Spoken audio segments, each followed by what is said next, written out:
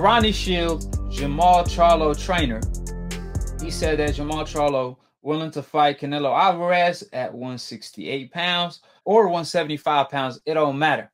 Now, Canelo might move up to cruiserweight just to avoid the smoke, but we already know what time it is. Canelo Alvarez does not want to hop into the lion's den. I mean, to have a guy like Jermall Charlo insist that I will fight you in Mexico City. Translation, I'm more Mexican than you. And Canelo doesn't respond to that. That tells you everything. That alone tells you everything. They the same age. Canelo Alvarez and Jermall Charlo, they around the same age. So it don't matter where Canelo Alvarez go. He could run, but he can't hide. We could still see you, Canelo. So it's clear as day that Canelo does not want the fight due to Jermall Charlo attributes. What Jermall Charlo bring to the table. That's why Canelo Alvarez doesn't want the fight at this point. It will be a lovely fight. His own fans demanding the fight now. They saying if Canelo Alvarez doesn't fight Jermall Charlo next, then yes, he's officially ducking now. But he's been officially ducking for the past 5 years. To this day. If you guys were actually waiting on a big victory by Jermall Charlo, then you guys would have demanded a Canelo fight when Jermall Charlo knocked out J-Rock Williams when J-Rock Williams was still undefeated. J-Rock Williams at the time haven't lost a round yet. He was like the next big prospect, the next big contender to be a star in the sport of boxing. And Jermall Charlo could have avoided that fight if he wanted to move and operate like Canelo, because he could no longer make the weight at 154. But what did Jermall Charlo do? He stayed at 154 when everybody was claiming he was avoiding J-Rock, even though he was just having an eye surgery, a laser surgery for his eye, and he fought J-Rock Williams.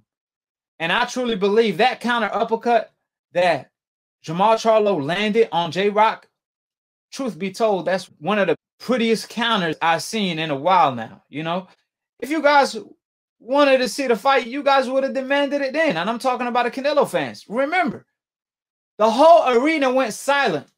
Normally, when you see a knockout on that level, that's that pretty, everybody jumping, everybody cheering, including the haters.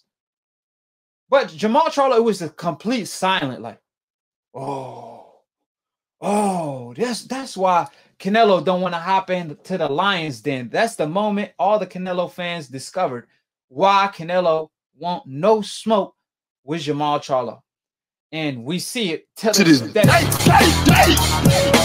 Now you see Devin, he fights Gennady Golovkin, and he beat him up from pillow to post after getting dropped, after receiving a bad cut, and he found a way to win. However, he got robbed. Truth be told, Devin beat Gennady Golovkin in a better fashion than Canelo Alvarez. And you guys saw what Jermall Charlo did last week to Devin. Easy work. He stayed in the pocket with him. He went toe-to-toe. He showed his skill, his will, his heart, his IQ in the ring, so on and so forth. So at the end of the day, or at least the night, Canelo, he have to step up to the plate. You can't be running for too long.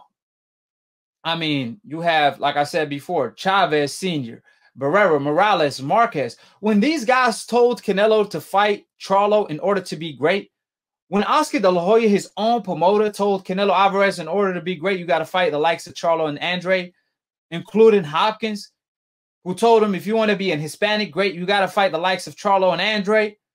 Guess what Canelo did? He got mad at Marquez. He wanted to fight Marquez for telling him you got to fight Charlo.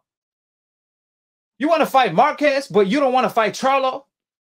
That's why these decaf shook. They scared to look every time AKHi is on TV because, like I said, it's always smoke season with AKHi, even during quarantine. And they always a no-show because the truth is their kryptonite. So I'm fed up with Canelo talking about Benavidez. He a Mexican. He a AKHi of mine. He amigo of mine. He my people. I'm not trying to fight my people. But like I said, he will fight a Chavez Jr. He will fight the likes of Lopez and Angulo. Lopez, a guy who moved up 2 weight divisions from 140 to 154 in order to fight Canelo. Literally, you're going to fight that guy who's Hispanic, but you ain't going to fight Benavidez, where the Mexican tradition is always known for the great Mexican wars, the toe-to-toe action between Barrera Morales, and the list goes on, and you're going to stop the tradition all of a sudden just because you got a brother that could fight, you got a brother that could possibly beat you, you got an AKHi like Benavidez that's willing to fight you and calling you out respectfully. He ain't even disrespecting you. That's why Canelo is losing popularity. That's why guys like Devin, they taking off on the scene. Because you got to remember, Canelo never had a boogeyman stage. Like Devin, for example. Nobody want to fight him today. I challenge you to name any fighter that's willing to fight him today. He got fighters demanding French fries belts. That's a boogeyman stage, like Pretty Boy Floyd had. Like Errol Spence had when his mandatory didn't want the smoke. But Canelo don't want the smoke with his mandatory like Jermall Charlo and gave him the strap and requested a French fries title in order to avoid a fight.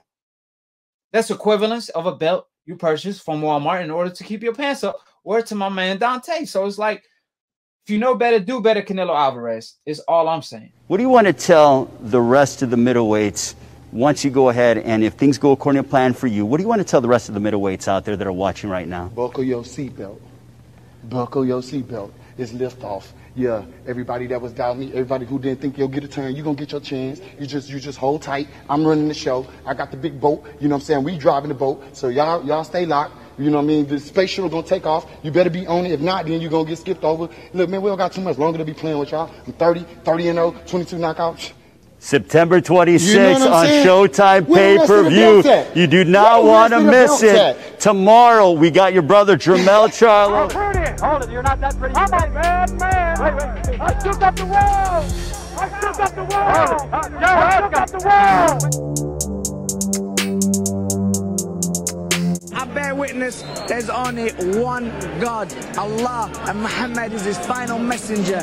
That's what I said, Larry, on the Bungle fight. Thanking you. They call me the problem, but you could call me the can man, because anybody can get it. Africans, Americans, Dominicans, Mexicans, anybody can get it.